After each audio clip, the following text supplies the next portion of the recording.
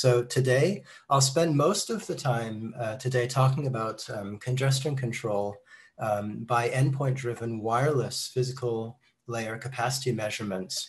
And this is really very relevant to 5G new radio that I know that the company is very interested in. So I hope it's going to be of interest to many of you. But I'm going to start with an overview of my group, the Princeton Advanced Wireless Systems Research Group, or PAWS.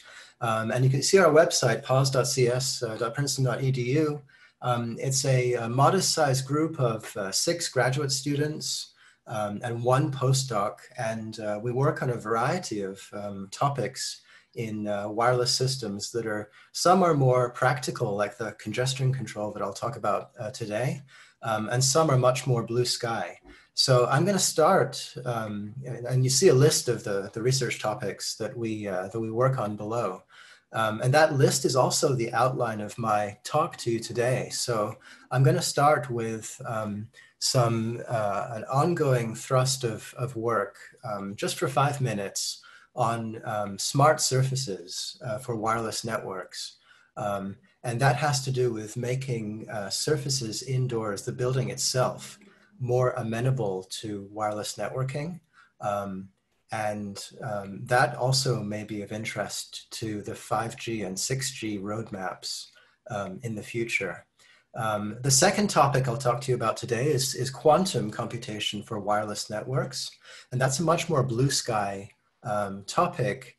And I'm going to be brief on the quantum computation topic today because in a couple of weeks or a few weeks, my colleague and collaborator, Davide Venturelli from NASA Ames Research Lab and University Space Research Association, he will be talking to you in depth about that quantum computation for wireless networks topic. So I'll be brief there. And then finally, the third thing I'll talk to you today, and that will be the longest thing, will be the congestion control. But we also work on a number of other topics, which you see there below. We're looking at technologies in particular, I'll just say, for sensing and localization, and particularly with smart vehicles. So if anyone's interested in those topics, do reach out to me and I'll be happy to talk further. So apart from that, I'm going to follow this outline of the 3 things you see here, beginning with smart surfaces. Okay, so this is a up and coming new area, and we have 2 and more ways of building smart surfaces. The basic idea, as you see down here below, is that your wall is going to be instrumented. Walls in the indoor building are going to be instrumented with very, very low cost, low power, inexpensive elements. And what's interesting is that we already know how to build these elements from all the work that the research and industry have done on building low cost, low power devices. And so one way of thinking about smart surfaces is we're taking all these low power elements and we're asking, what if they're so low cost, we can put hundreds and hundreds of them, thousands even, embedded in the walls of a building.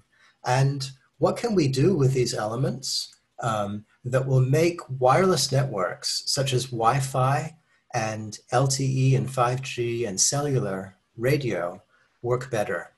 And so Leia is a very, very primitive first step in this endeavor. And you can think of this as the kind of the simplest thing that you can do. So looking at the Leia element I have pictured here, you have some communication between a mobile device and the access point. And that communication will go through the wall in many circumstances. And so if you instrument your wall with tons of these Leia elements, then you have a good chance of impacting what the radio wave does when it goes through the wall. And I'm going to kind of explain to you in a second why that might be interesting. So the layer element is the simplest possible thing you can imagine. It's an antenna on one side of the wall, connected by a very short cable to a phase shifter in the middle, and then a patch antenna on the other side of the wall.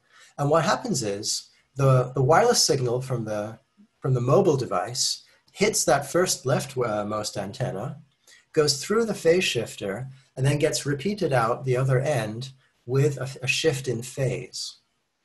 And so, as many of you will know, indoors, multipath propagation is really prevalent. So when a mobile device indoors is talking to, say, a Wi-Fi access point nearby, there's going to be many, many paths, some of which go through that wall, others of which don't. And so the kind of task beyond the hardware that we're looking at with Leia is how do we configure these hundreds to thousands of Leia elements that are embedded in the wall so that we accomplish a particular goal for the networking communication. And one straightforward goal I would propose to you is just to make the strength of this wireless link between mobile and access point much stronger so that the wireless link can go faster and your applications can push more data through and your video is smoother and everything else. But you notice, and I want to really emphasize this, that even beyond this simple hardware, we have a really interesting, really challenging computational problem of configuring all the phases of all these hundreds and thousands of elements in the wall. And so what we did with Leia was we built this control plane that uses a lightweight edge server at the edge of the network. And I won't go into the details, but we designed a protocol that lets us decompose the wireless channel that goes straight from the mobile to the access point without going through any element, decompose that channel with the channel that goes through the elements. And as many of you will know, the real wireless channel is the additive sum of those two channels, one of which does not go through the elements, the other of which goes through some of the elements. And so we solved this problem of configuring each of the elements. There's more details you can see in papers, and for brevity, I'm going to stop there with the description of how it works. But I want to actually talk a little bit about the result, because the results are pretty interesting. So we actually deployed this. We have an IoT house at Princeton where we can do anything we want with the walls. We can drill lots of holes in the walls, which was what we did with Leia. So we deployed a 36 Leia element deployment in a wall of the Princeton IoT house. And what you see here is wired control to each of the elements. But you could also imagine a very low power wireless control to many of the elements to make this even more practical. So you should think of this deployment as a proof of concept. But in the future, I envision wireless control of all these elements. And you see the AP, the access point, and the client in our IoT house, and they're on either side of the wall. And so the results are really, really interesting. So I want to spend just 2 minutes telling you about the results and why they matter. So what are we going to measure? We're going to measure how well how fast the link is, essentially. And so we're estimating the channel capacity of the link. And what we did was we really want to profile this environment really rigorously. So that kind of tells you something about my approach to research. I'm very experimental, but at the same time, I'm very rigorous, so I can demonstrate that this really works in practice. And so what you see here is a CDF over different links in the environment. And so to make a different link, what we did was we moved these clients and APs around in those two rooms that you see here, separated by the layer wall. And so we have a CDF across links of channel capacity. So this tells you that, you know, the median channel capacity link was about 3 bits per second per hertz. And so this is telling you how well we're using the wireless medium. And this is just Wi-Fi's spectral efficiency. Another word for this is spectral efficiency. How many bits can we communicate per second per hertz of frequency spectrum? Okay, so the blue curve here is a CDF and its baseline. All the layer elements are off. So this is just what Wi-Fi can do. So now let's see what layer does. So we turn the layer elements on and we ask the layer elements to shift their phase to make this link better and faster. So they all shift their phase, and you can see that we're improving every link by about 2 bits per second per hertz, which is like pretty significant. That's like about a 2x improvement in terms of speed, in terms of channel capacity. So that's good news. And we were really happy with that result. But we didn't stop there. So you might also be asking or wondering to yourself, well, you know, you could do all this smart surface.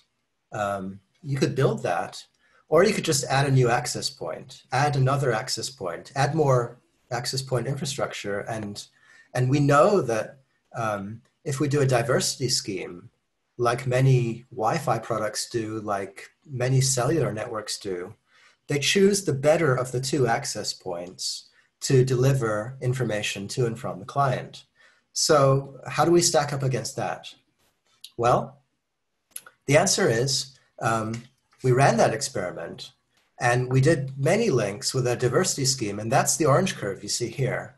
And the first observation is that the surface is actually doing better than adding another access point if you want to communicate with that mobile device. So that's interesting. But the second observation is we said, okay, what if you add another access point and you turn on the surface as well?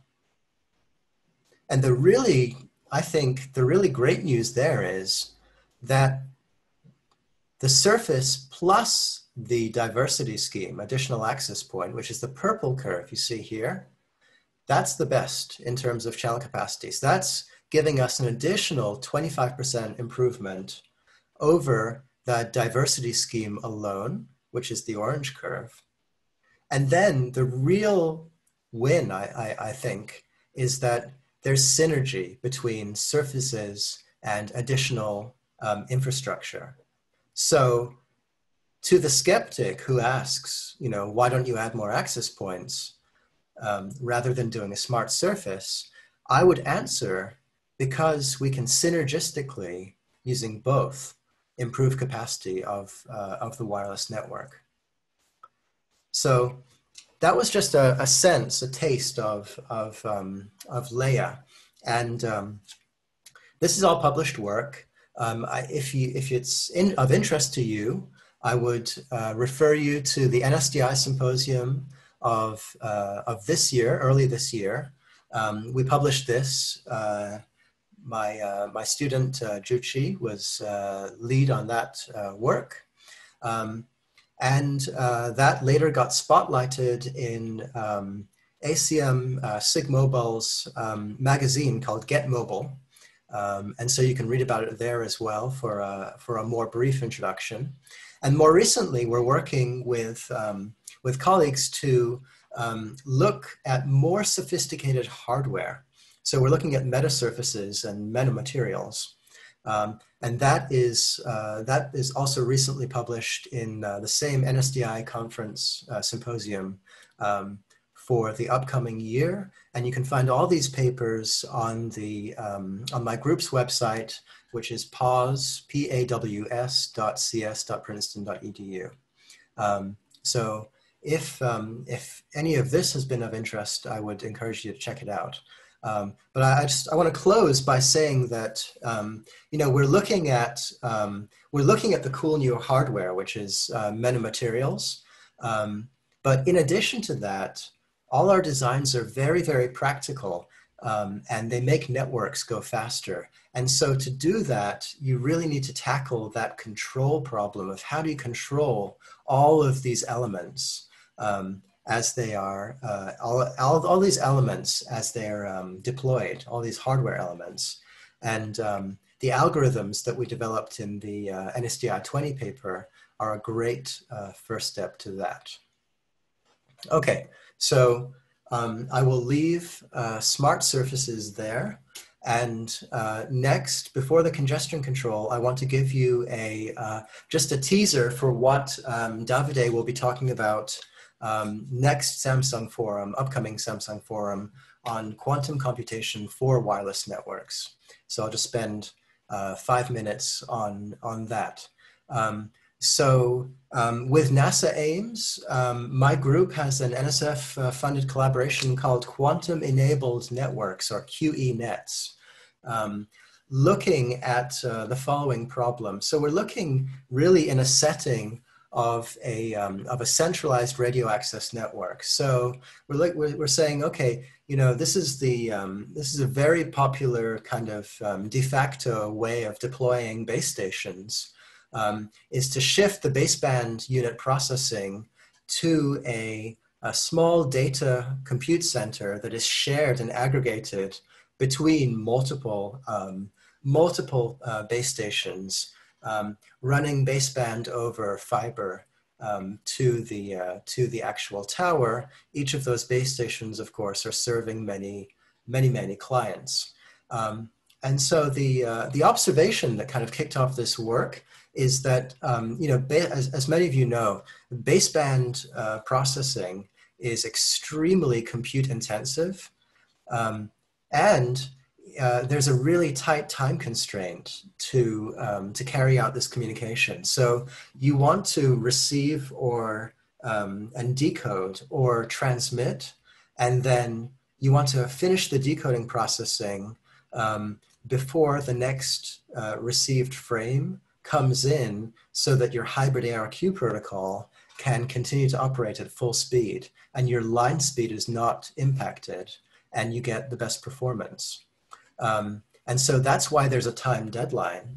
But the second observation is that this decoding, detection, and air control code decoding and processing is highly compute intensive, and current designs, they trade off some performance in terms of bit error rate for a simplified computation so that they can meet this tight time constraint.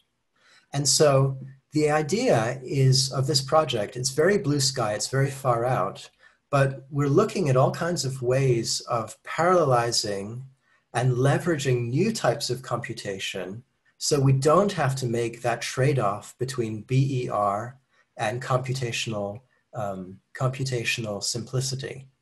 So in particular with QE-NETs, we're saying, okay, how can quantum computation speed up these wireless networks? Now, quantum computation is far away in the future. I'll be the first to admit that.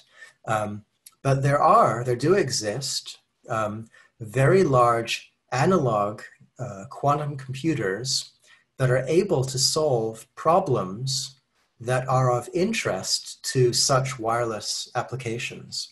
And one of which actually exists at NASA Ames in California from D-Wave. It has about 2,000 quantum bits, and it's not a digital gate model computer. Instead, it's an analog computer. And it solves a particular kind of optimization problem called quadratic unconstrained binary optimization. And so in a nutshell, you give this quantum annealer a matrix of values that characterize your optimization problem.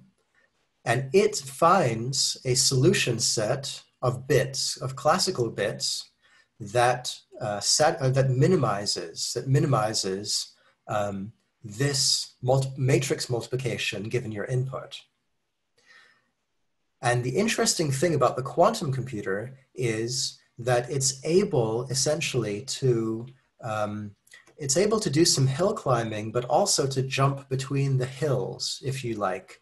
I'm speaking in analogies, but it's able to jump, we believe, between the hills of the optimization problem so that it can unstick itself from those pesky local minima that come up that hamper this kind of optimization problem. And so there's reason to believe that this quantum computer can solve these problems really, really quickly. But the interesting thing is that the problems of interest to wireless, those are not out of the box this unconstrained binary optimization. And so the work we've done, we have 2 papers so far on this topic. The work we've done at a very high level at 100,000 feet is to bring these wireless problems and map them down onto the machine so that onto the quantum annealer machine so that the quantum annealer can solve these wireless problems. And the mapping is really non-trivial. So to convince you of that, I'm just going to briefly describe both of these problems so you can see why it's so interesting. So the first one is the problem of detecting MIMO transmissions on the uplink when many users, mobile users, each of them sends a symbol to a wireless base station. And so the maximum likelihood solution to that problem is essentially a big search that's trying to minimize the difference between what the base station receives and what the user sent as it goes through the wireless channel. So we've, you can read the paper, it's published in the SIGCOMM conference of last year. We found a way to map that to the QUBO problem that the annealer solves. And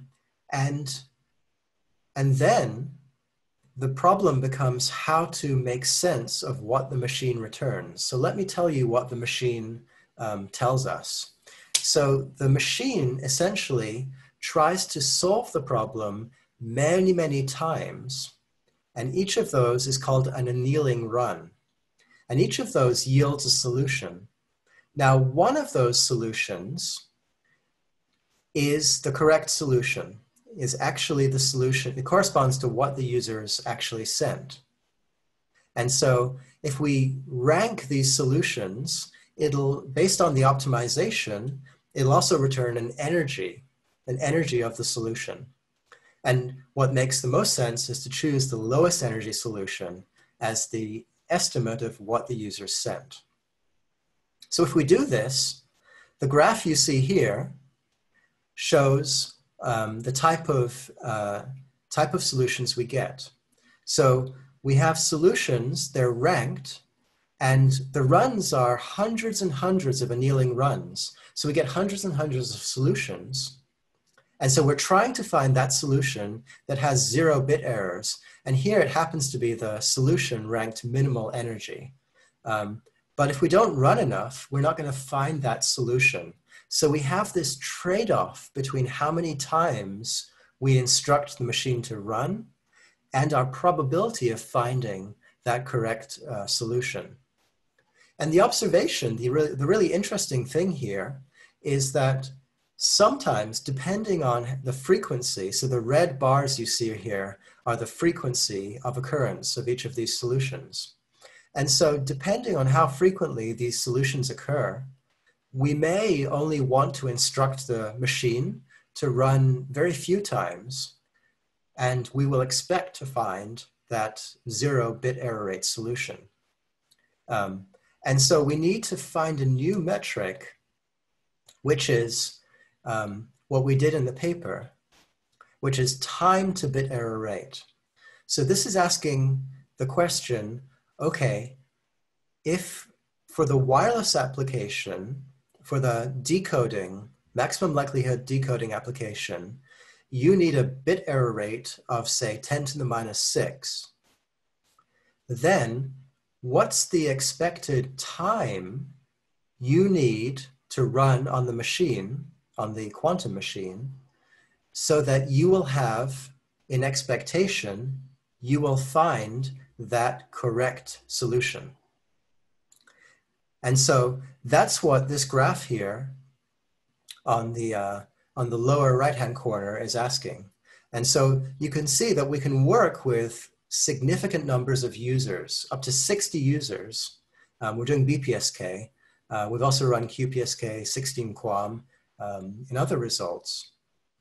And basically, in terms of the machine time, we only need tens to hundreds of microseconds in order to reach interesting bit error rates from this machine. So that's just a taste of the large MIMO decoding. I'll refer you to the SIGCOMM paper for that. And then I'll move now to the other application that we're looking at, which is in the wireless stack. This lies above MIMO detection. So this is looking at how well we can decode low density parity check codes on quantum ELR hardware. So this is interesting because LDPC is extensively used in Wi-Fi, 5G new radio, satellite comms, deep space comms, all kinds of areas. Excuse me, as you know. This was recently published in this year's MobiCom conference. Actually, it's going to be presented next month.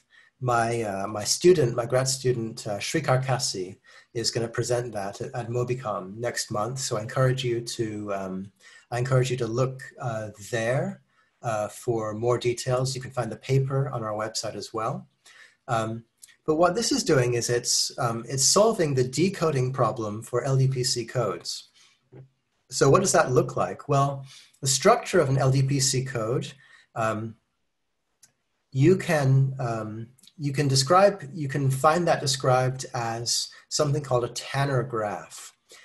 So essentially the idea is you take some set of data bits that you want to transmit, and that Tanner graph adds another set of redundant parity bits that are related to the data bits by these check bits you see here on the upper side of the Tanner graph. And the rule is that, you know, the check bit, or the bits that are connected to a common check bit, they all have to sum up to 0. So you solve to encode, you solve for the check bits so that all those checks sum to 0, and you send the whole thing. And so when you decode, the traditional decoders are taking received information and they're propagating information, soft information, up and down the Tanner graph to make there be agreement between all the bits that are being decoded. And once there's agreement between all the check bits and the parity bits, once the information goes up and down and propagates and it all agrees, then with high probability, you have a correct decoding, and LDPC is correcting bit errors. And so I won't go into details of how, but you can read the paper to see how.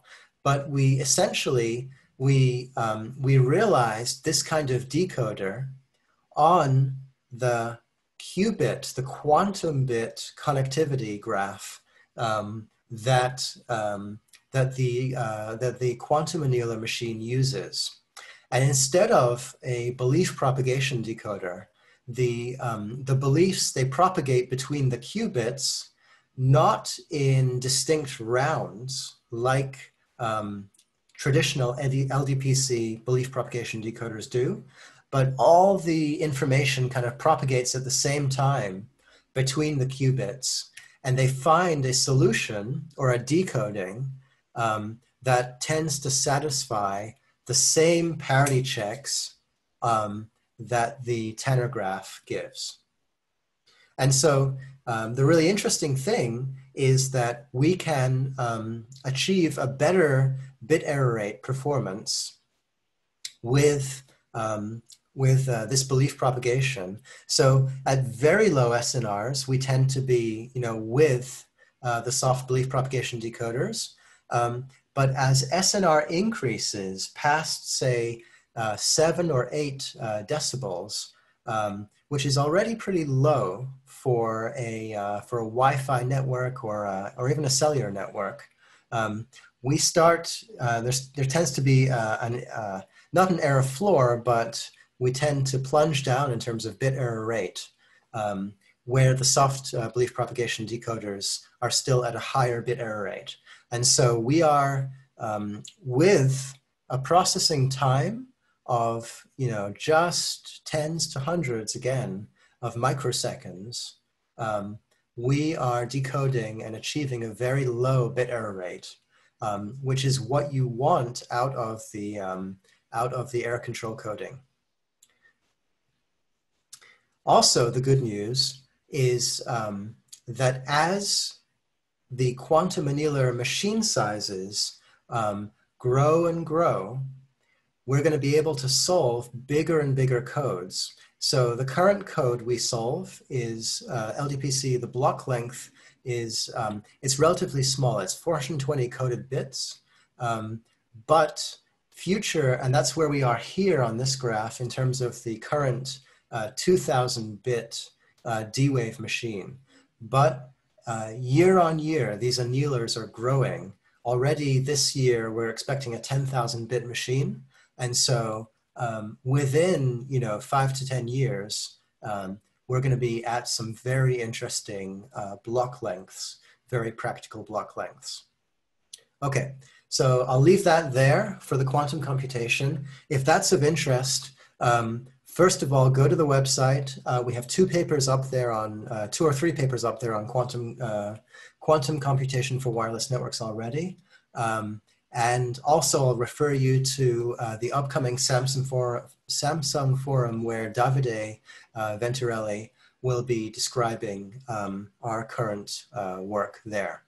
So now, let me turn now to the congestion control for wireless networks. So just to introduce this congestion control to you. So many downlink data flows nowadays are terminating, as you all know, at a wireless last hop of the network. And so these could be, what could these flows be at a mobile client? This could be teleconferencing, this could be video on demand, this could be simply using apps and web browsing on the internet. But compared to the wired links that go from that edge server through the customer's ISPs, the wireless last hop is doing the most damage to data flows because compared to the wired links, it is the most unreliable. And so the idea that I want to kind of convince you of today for this congestion control is that the endpoints themselves are best positioned to measure wireless congestion. And so the design I'm going to tell you about makes those endpoint measurements from the mobile client and then feeds back those measurements to the content server via this well-defined API. And so we have a well-defined end-to-end reliable transport protocol that realizes all of this. Okay, so where does this come from? So kind of the goal of decades of research actually in computer networks is this concept called exact congestion control. And the idea is that if in the network you knew exactly where the bottleneck capacity was, you would design a congestion control algorithm that would operate at exactly that bottleneck capacity in the network. And Kleinrock in the 1970s and 1980s introduced these ideas. They're classical ideas of an optimal operating point in the network. More recently, we have this BBR work from Google that showed that under some circumstances, namely that, in wired networks, things are pretty stable. So, they kind of showed that, we could actually achieve this with a practical algorithm, but they didn't do the wireless part. And that's essentially what we've done with this SIGCOMM paper.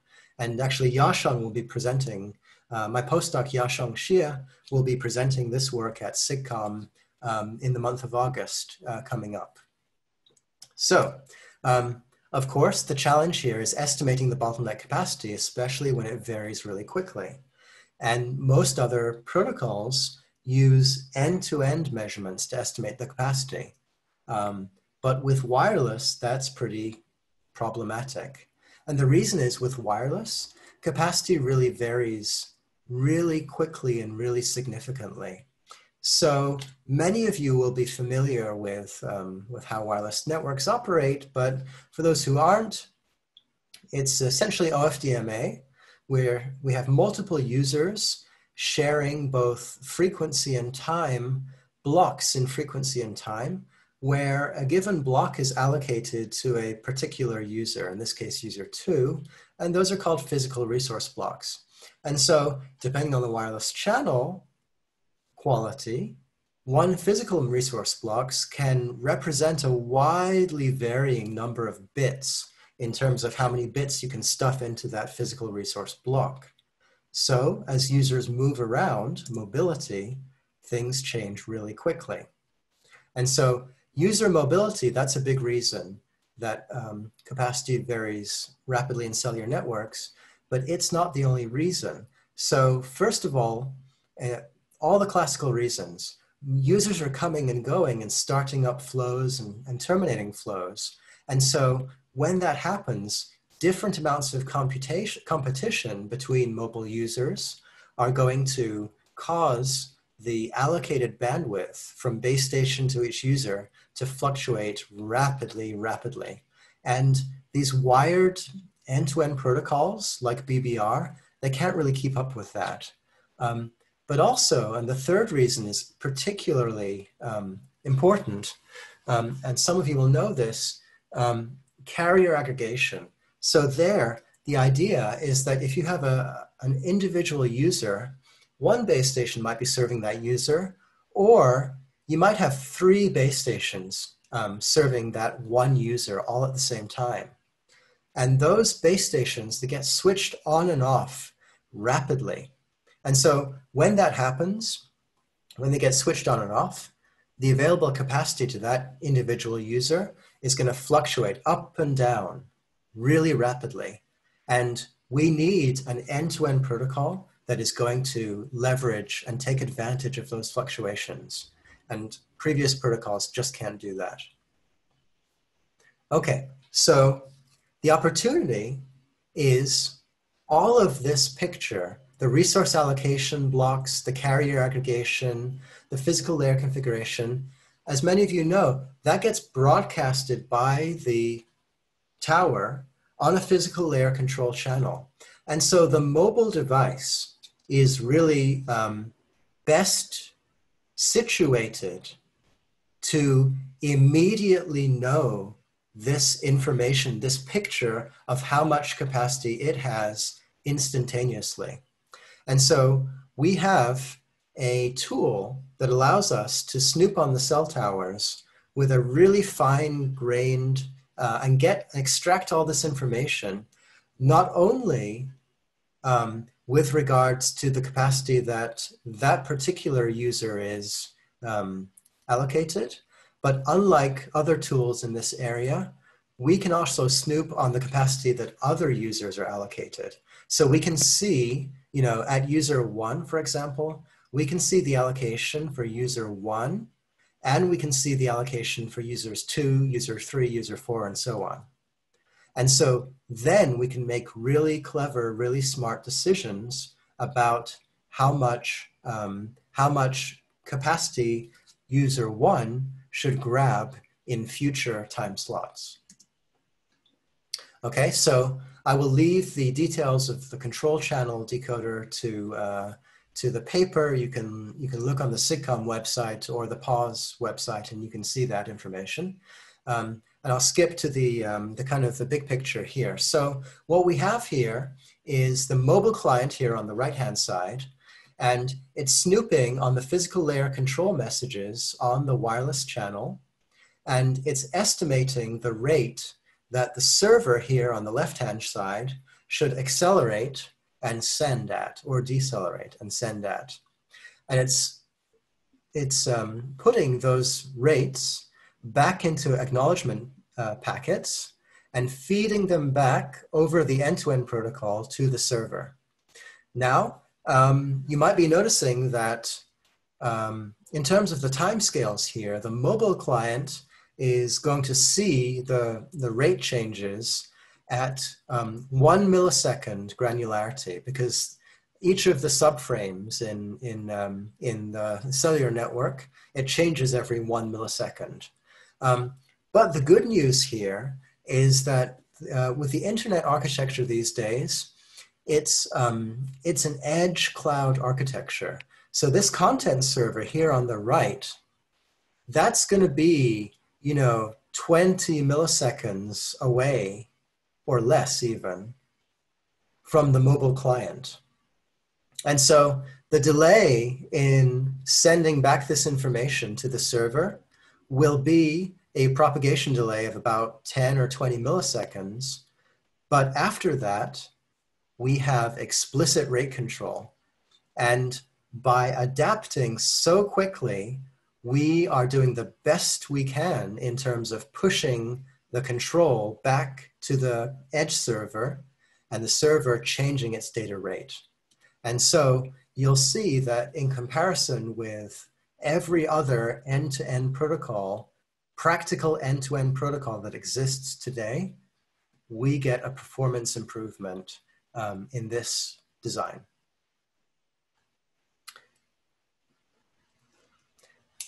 Okay, so so everything I've told you kind of assumes that the bottleneck of the end-to-end connection is at the cellular link itself. And so when we, and that may or may not be the case. Now, our experiments show that most of the time, the sending rate bottleneck is at the cellular link itself. But sometimes the bottleneck shifts over to the internet link. And then in that case, we will be saturating or oversaturating the cellular link. And so we have a way of, I won't go into the details here, but we have a way of detecting when that happens. And then we can stop that, we can put a stop to that, and we can switch over to an end-to-end protocol to handle bottlenecks in the internet.